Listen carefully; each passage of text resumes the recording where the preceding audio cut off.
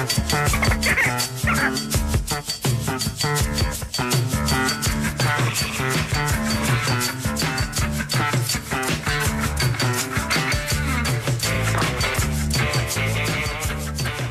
we're here with Robbie Barbaro. What's the channel name, Robbie?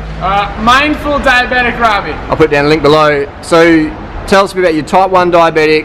Yep. And you get most of your vegan, raw food, fruits, etc. You get most of your calories from fruit, sweet fruits. That's right.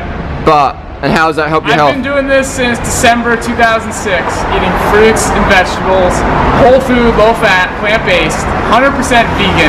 Yep. And I've never had an A1C above 6.2. I had a lot of 5.9 A1Cs over the years. My recent one was 6.2. And I eat well over about 700 grams of carbs a day. And my insulin usage on a total is about 40 units per day, which is very good for insulin sensitivity.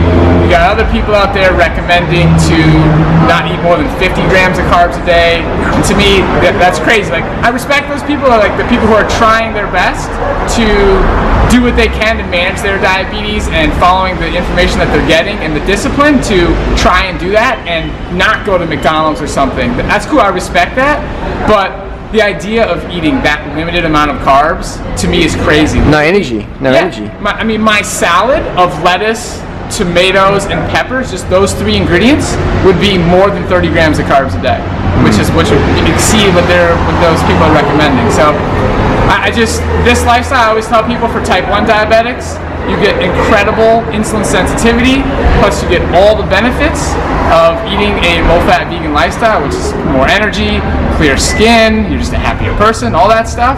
And for type 2 diabetics, there's no benefit that you could possibly get from doing low carb that you can't get from being high carb. You will lose weight, you will get rid of your meds, you'll get rid of diabetes. Have you seen type 2 diabetics get off insulin?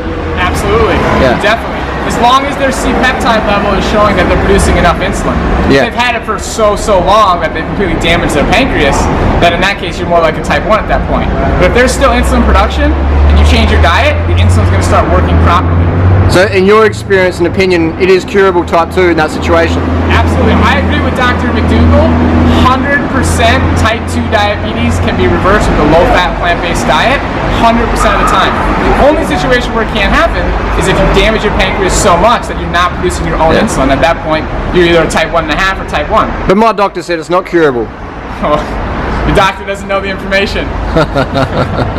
Alright man, so I'll put your link down below. Want more information from Robbie? You can hit him up in his channel. Thanks Robbie. Harley.